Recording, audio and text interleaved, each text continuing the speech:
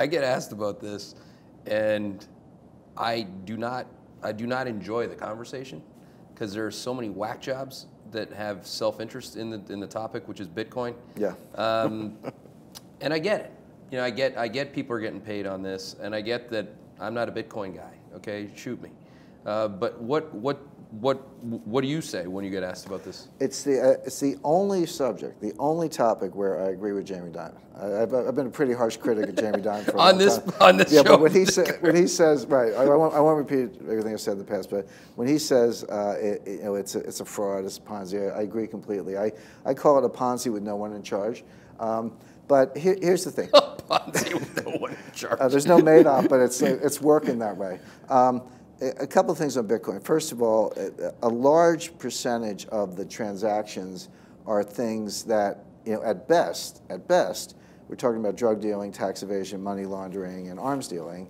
At worst, things I don't even want to mention, more reprehensible than that. So that's what a lot of this Bitcoin economy. So these, morally and ethically, you have to ask yourself: is that the economy I want to join? Number one. Well, people that aren't in financial markets might add hedge fund trading to that list too. Yeah, I don't quite see it the same way, but that's the first thing. I don't either. Second thing, a more pragmatic issue for me.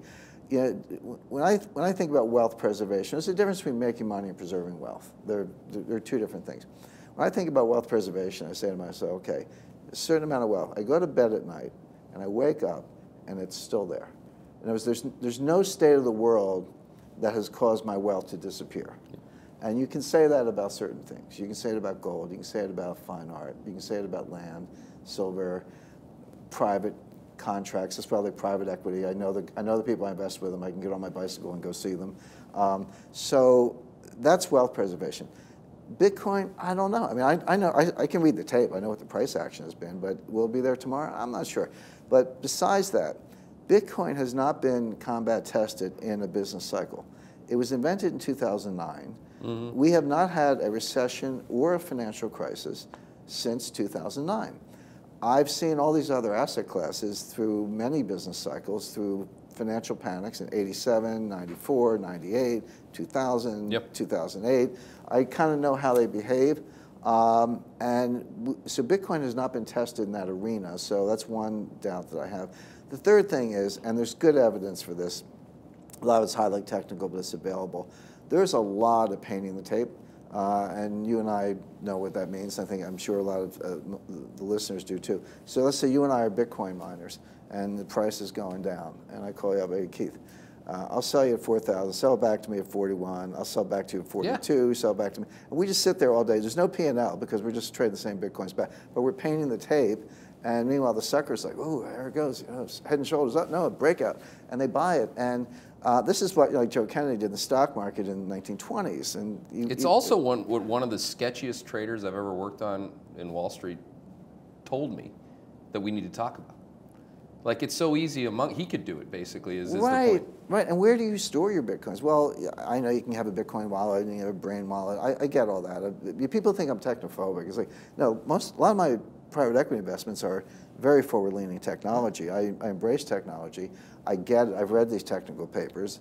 So I'm not technophobic, but I also know a lot about markets. See, all the tech groupies who love Bitcoin, they know a lot about tech and not so much about the markets. I'm immersed in both. I'm trying to combine them. But these Bitcoin exchanges, you know, where people park most of their Bitcoin, you know, first of all, they're all under examination by the IRS, the SEC, other securities regulators around the world. People lose sight of the fact that, so I buy Bitcoin for $1,000 and I hold it for a while, and then I go out and I use it to buy $4,000 worth of stuff, whatever it may be, okay? I have a $3,000 capital gain. I got to put that on my tax return. It's no different than buying IBM and selling it at a profit. How many Bitcoin people who do what I just said are putting that on their tax return? I don't know the answer to that, but I'm going to speculate there's not very many. I mean, it's not about being a technophobe either. I mean, the technology that is blockchain is fantastic. Yeah, and people like us, we're not technophobes. That's ridiculous. I mean, but what you said there, I've actually not heard anybody say on the other side of it, which is, how many people that pitch Bitcoin to me know anything about the history of currency and or money? You are actually the author. I mean, I think you would at least begin to know. But some of these people know absolutely nothing about that. Right. They know technology and they know how to read a tape that goes straight up. Well, that's But pretty that's obvious. that's pretty much it. You could have been a gardener and seen that in tulips too. I mean, it's fantastic. Well, I love gardens. The thing in Tulip Mania, at least you got to keep the tulip. At least you got a tulip. But here, I'm not sure that many of these people will be left with anything. Look, there's no doubt that some people bought it at 100, sold at 2,000, walked away. Good for them. That's true in every bubble. Yep. Some people get rich. I know a guy who bought some crazy tech. No, it was a .com aggregator. I forget the name of it. See something, but. He bought a .com aggregator like in '97. It went from 20 to 200. He sold everything, walked away with $100 million, and then that company went bankrupt. It went like to zero within 6 months. So, fine, nice going. But for the market as a whole, for wealth managers, for people trying to preserve wealth, for investors, this is no place to be.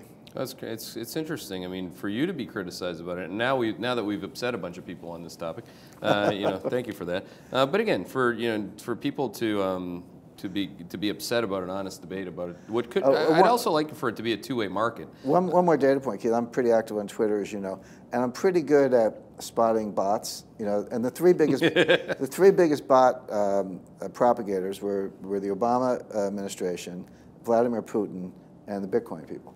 Like, you say one thing, anti-Bitcoin, I mean, the bots just come out of nowhere. They're all anonymous, they're all creepy, they're easy to spot. They're not real people. I'll have a real debate with a real person, but these miners, if I were a Bitcoin miner, well, I think the Bitcoin miners have a lot of interest in the kind of fraud we were talking about, crushing people on social media, trolling, propagandizing, painting the tape, front running, all of the above.